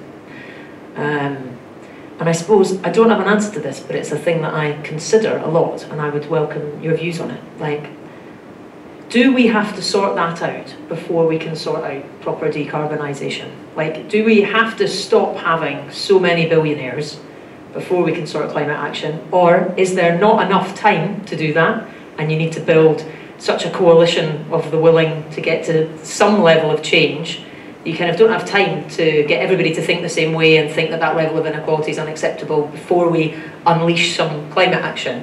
And of course, there's a whole load of nuances in between. And I think this probably comes back to the idea of like nuanced understandings of, it doesn't mean that you get rid of any sense of inequality, any sense of rewarding entrepreneurship. But at the moment, do we kind of not do that in a way that fully fits with our sustainability objectives? Could we move closer to some of the Scandinavian type models to try and capture more of that wealth back in for the common good? So I think it's a really complicated question, that, and one that probably people have quite different views on in the room, I would imagine. I think what's quite interesting is like you have government policy, which would principally be taxation, or you have the action of a few people to get behind something, right, to be able to make that happen. So I mentioned this to Mark before. I was at a conference, which I call the Guilty Billionaires Conference, which is effectively funded by people who feel bad about what they have done to the world. And then they're going to go and try and make a difference, but they're trying to make a difference in a very capitalistic way. And it just changes the authenticity in terms of any of those proposed changes. I don't have much to add to what's already been said, but just to say that there is research being done on consumption by elites. So Alan Ward, who's at Manchester, was at Manchester, has been looking into this, and I think maybe that's another way to sort of understand the consumption practices of the elite and maybe find ways in to tackle those practices. And I think, we've just said there, Mike, about the guilty billionaires. Maybe if one starts, that might be a way in to think about alternatives. I mean, personally, I'm not bothered about the billionaire, honestly. So I think I follow her on the, we don't need to necessarily worry about them too much. That would be my approach. I think we need to imagine a better future that we can all, and we need to just make it happen with that. Like, what's stopping us is not them. It's actually a virus. No.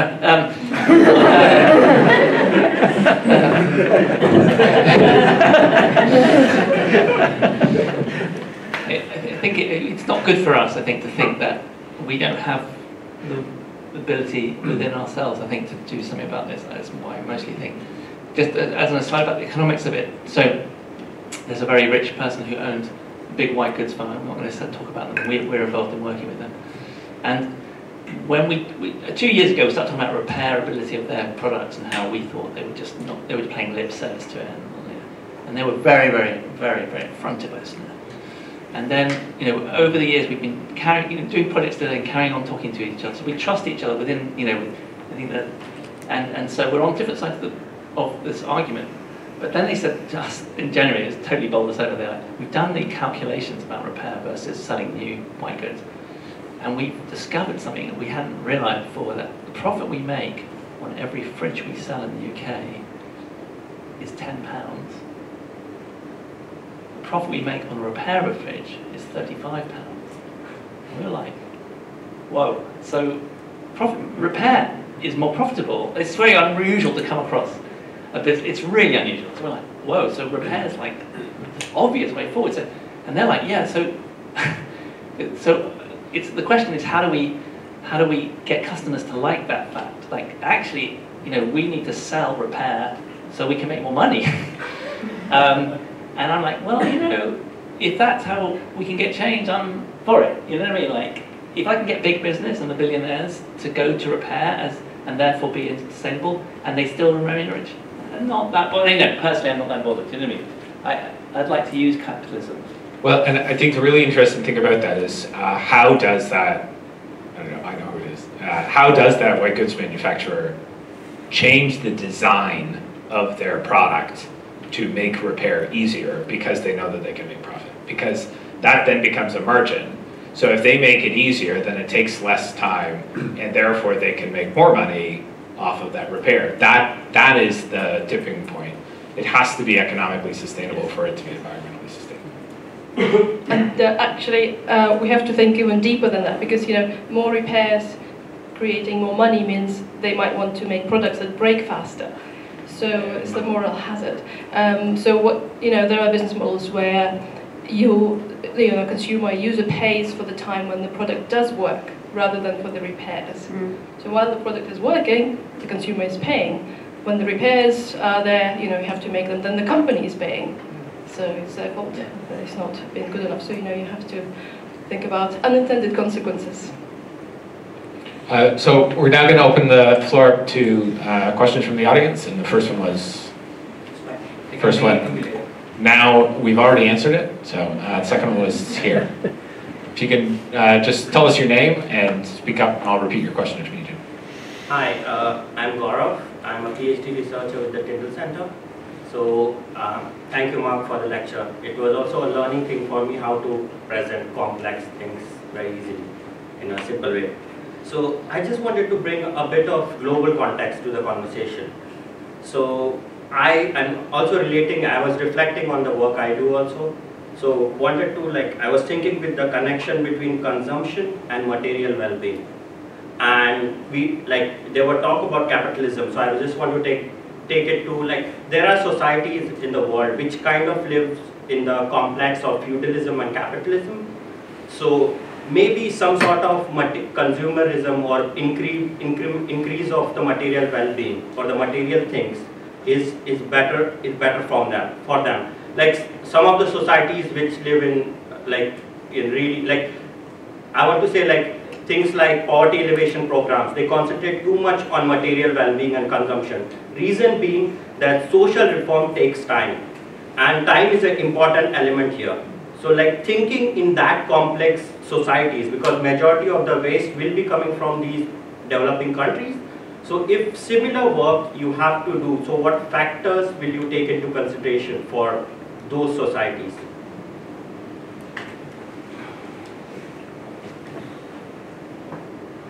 I mean, if I probably go first, what's our minimum expectation for how we treat people, right?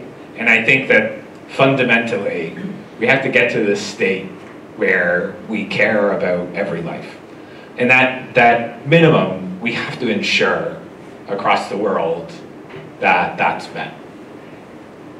I think your comment about the easy way to solve that with an influx of material is fascinating, because that's actually how we want to do a switch to repair or a development of recycling technologies or a change in those social constructs.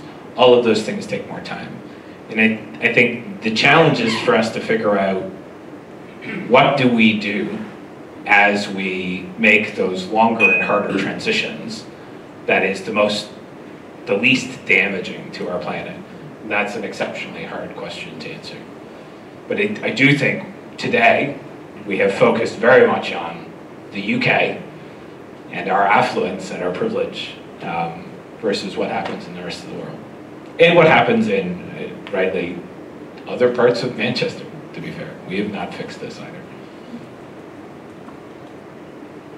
Thanks for the question, Gaurav. I don't have an answer to this one, but I think we can take this question even further. Who gives us the right to say that human life is more precious than the life of an animal that dies because we mine something? So, where do we draw that line, and how do we stop harming things just because we need to satisfy our needs?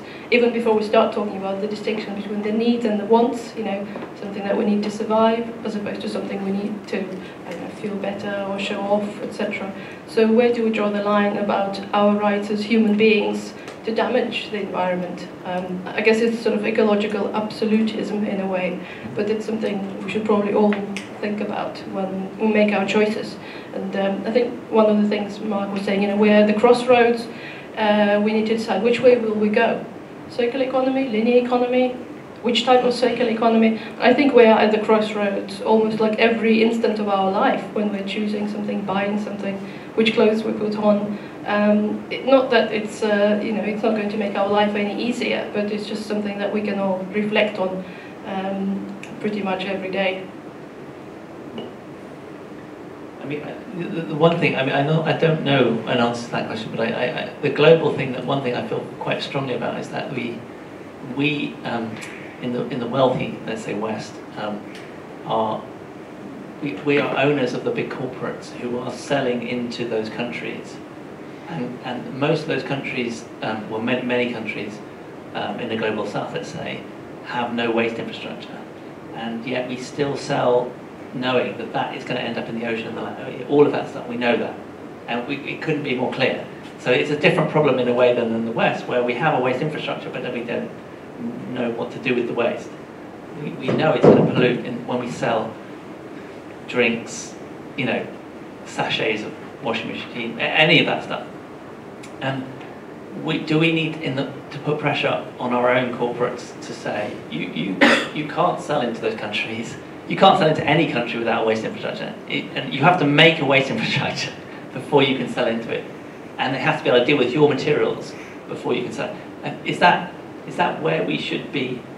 Should we take that stance? Should that be part of the World Plastic UN Plastic Treaty? Yeah, but there's a consequence to that, in that the sachets then are not being sold in those countries, and you suddenly, we shouldn't be at the stage where the democratization of cleanliness is a thing, right? That's actually really important. But that EPR is not international, I think, is where this is a problem. So the reinvestment of that money into great effects in the local councils, but how is that being dealt with internationally? And so I think this is about resourcing the circular economy transition. Repair works really well in those countries as well, by the way. And we're generalizing about repair. There's many, many examples of exceptional repair communities internationally. And so it's actually about taking that systems view of what are the examples of best practice we have internationally? How do we incorporate those? How do we learn from each other to make the system sustainable? Can I pick up on the sachet example while we're writing on it? So there's an example of another unintended consequence when a certain company stopped producing sachets, supplying them to a poorer country, and people just couldn't afford buying things that were larger in size. So they were buying that sachet once a week because they could afford it, but then they couldn't buy something bigger, so they needed the sachet, they wanted it because that was cheaper than something larger. It's very complex. Once you start pulling one thread out of this, the whole messy thing comes up. At the back. Yeah, I think it's talking about these, circular economy and also related to climate change. And we know that climate change needs international agreement and international collaboration. Do you think this circular economy, I know you're based on UK or not, do you think there's any agreement internationally on how these circular economies should operate? So if I just repeat that for people who couldn't hear, so are there going to be any international agreements or collaboration on the way forward as we have for climate change? Not regarding whether or not those international agreements work on climate change. I think there is sort of inklings. I mean, not that I know of in any kind of. It seems to me that the EU have been leading the way, and that is quite remarkable. They have actually pushed it really hard, and the UK have sort of followed along because they were in the EU, and I need to harmonise some of the border arrangements. And I don't know if there's much going on in the circular economy. I mean, the US is way behind, as I see it, and there's a bit going on. There's certainly lots of activism, but I think there's a real reluctance to kind of use legislation, and I think this is systems. You know, one of the things I sort of, the penny has dropped for me looking at systems is that systems have to be maintained by the state. Like systems that's basically one of the state's roles, is to make a system work, and then businesses can operate within the system. And when I say a system, I mean not just the kind of infrastructure, roads, rail, and the waste infrastructure. I also mean the laws around it and compliance and safety issues. And I think I haven't seen, I don't know if anyone else has, a big concentration of those sort of laws in other countries, except for the EU and the UK. Experience as well. Yeah. Rob from Co-op. I was interested in the work that Helen, you were doing on disposal anxiety and how getting people to support objects that they already own might be a way to unlock the circular economy. So I was wondering, what do the panel think about, are we going to see more of that, and what do you think brands need to do to get people to love the objects that they already own? So just to reiterate, so what can brands do to get people to love the objects they already own? Which is a nice sentiment.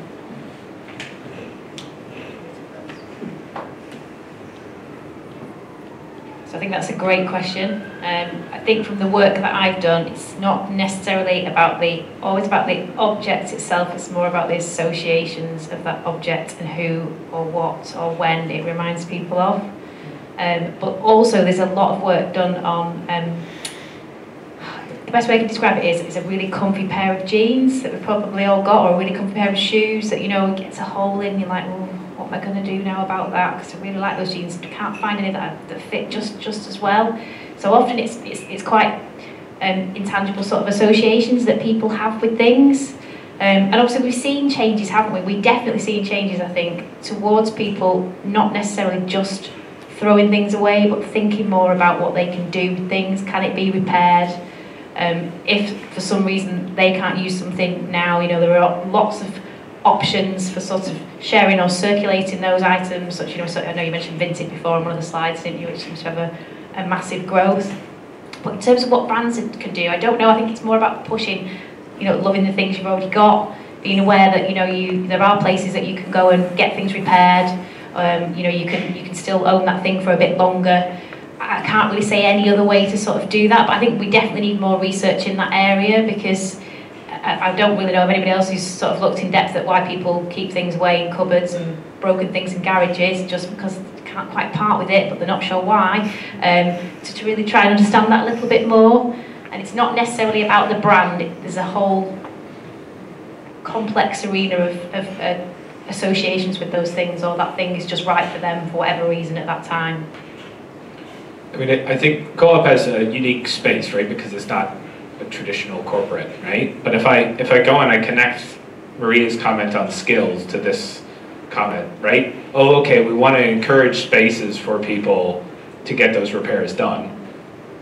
Well, that actually is the space for corporates to be able, if you have a footprint, to be able to go and set up spaces where those connections are being made.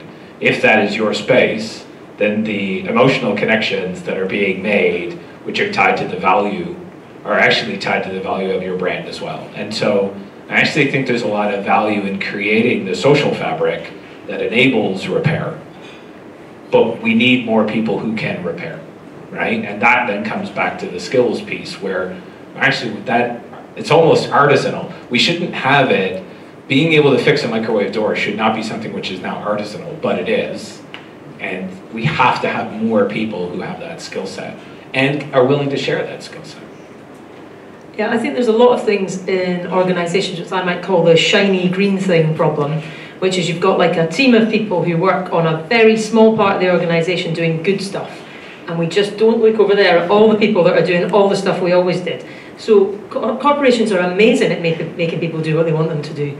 there's vast marketing teams. So basically you have to do this unleashing of all of that on a transformed business model and not expect like Dave and Janice in the green team to be able to make this work in the face of the multi-billion push from the other side. So I think it's about the centrality of it and being willing to change your business model and having it genuinely from your leadership, so that that is what you're held accountable to, rather than something where you're kind of fighting against the tide of your own organisation.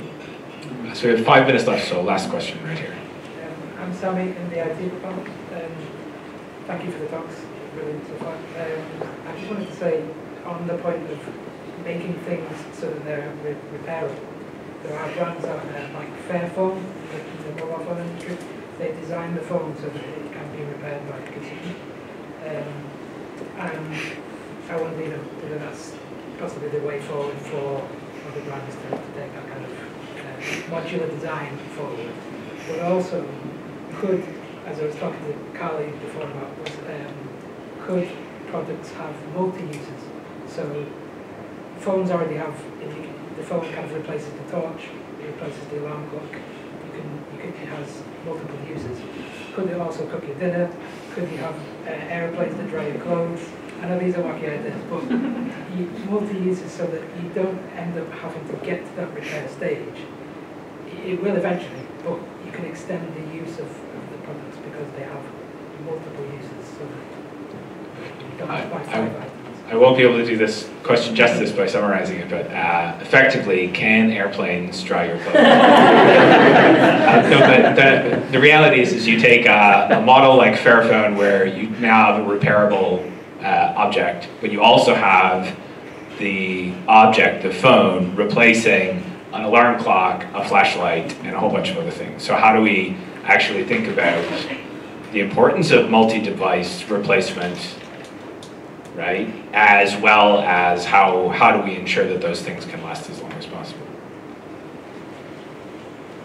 I mean, I have a Fairphone, so I know what you're talking about, and I have a spare battery for which I can change in 10 seconds, so I don't have to worry about my phone dying when I go on a train because I have a spare battery. And like, I find it amazing that other people choose to have phones where they're not given that liberty. I find it just incredible since this exists on the market. But I think the problem is that you have to then be part of an ecosystem, and the issue with that kind of multi-use is that when you take away that object, or when you take away that utility, you're destroying quite a lot of different utilities. So I think it is a sort of balance there. But yeah, I think, for instance, for a university, I mean, we're in UCL, we're trying to push towards not giving people a new laptop when they start. And that sounds like a radical thing to do, but a refurbished, repaired one, because actually, really you're just trying to, mostly the laptop is just Word and answering enormous numbers of emails, which a repaired laptop can do. And we can live within a university. We have an ecosystem in the university. We can actually invent a future that we can trial at a living lab. And if you look at the waste of a university in terms of laptops and phones, it's massive. So it's in our hands. Very different approach to Manchester. So we timed the obsolescence of our laptops 3 months before you submit your thesis. So it gives you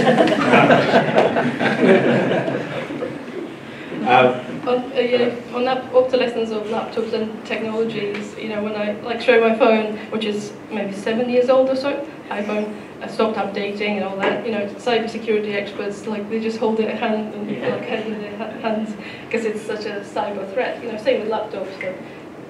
Really old laptops are not very secure in that sense. So there are other reasons, and we have to do something about that side as well. Yeah. But I think one of the solutions in terms of brand participation and making things like repair acceptable or even desirable is about making them glamorous, partly. One example is elbow patches on Mike's jacket. It's a fashion statement, so it's something you can do. And one good example of that is plus size models in our advertisements. We didn't used to have that, but now it's common. So can we have patches everywhere on the clothes when we advertise them? Because it's just normal. People repair things, buttons fall off and so on. not talking about you, Mike, specifically.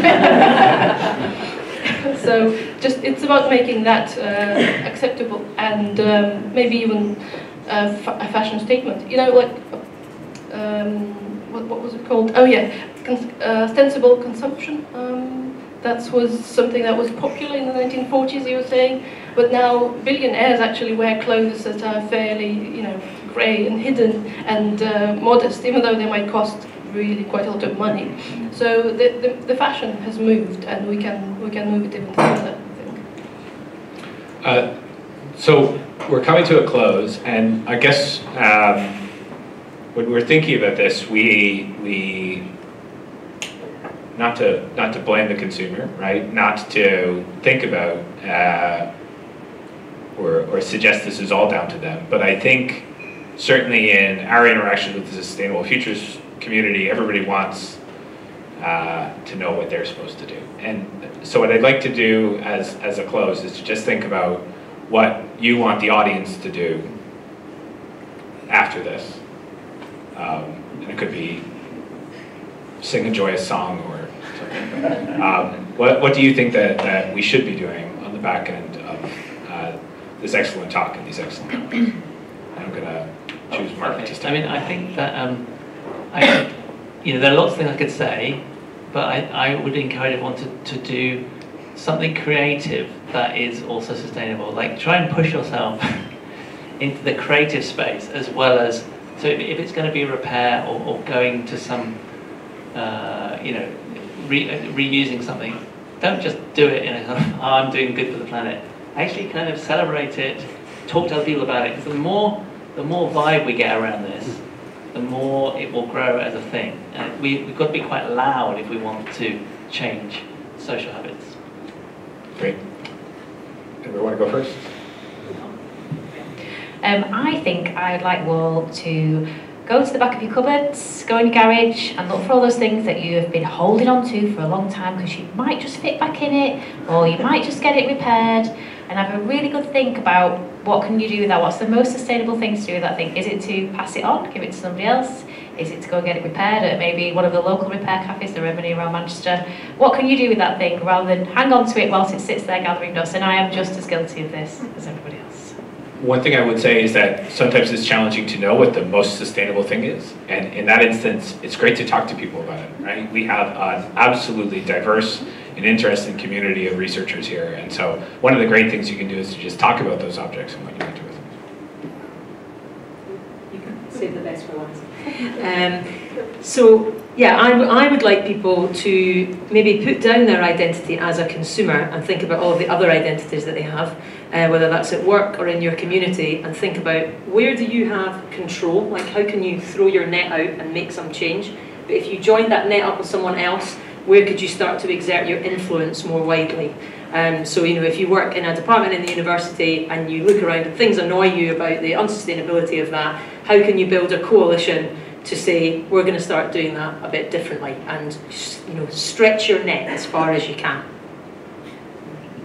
Yeah, my point is going to build on that. I think something that came out very clearly in Mark's presentation is how much power we have as a species to change our environment, to shape it, you know, to make it better or make it worse. And often when we talk about sustainability, you know, people feel powerless, as if, you know, they can't do much, they can't change the system. And it's true, you know, we have to change big things like infrastructures, but you still have a lot of power. So I think it's good to remember that power over your own choices.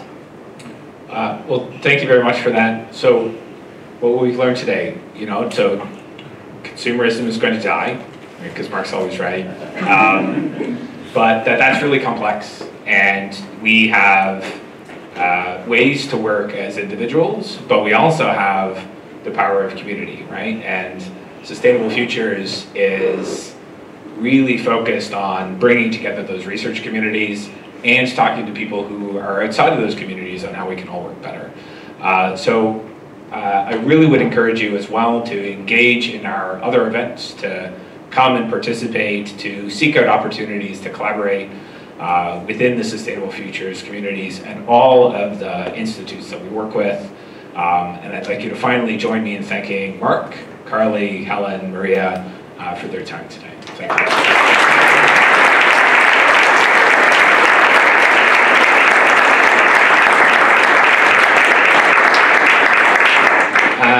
Finally, thank you to Emily, who's been standing in the back, working her calf muscles extraordinarily. The Sustainable Futures Group is really dependent upon a lot of people doing all this hard work to organize it. We also have to thank Bruntwood for this space. And so if you've not been here before, it's really a remarkable collection of buildings. I particularly like the North Brewing place right across the road where Mark and I were last night. But it's great to be able to come here at this interface between sort of academia and innovation and commercialization to be able to have this lecture. So thank you, Emily. Thanks to Bruntwood, and thanks to all of you for attending.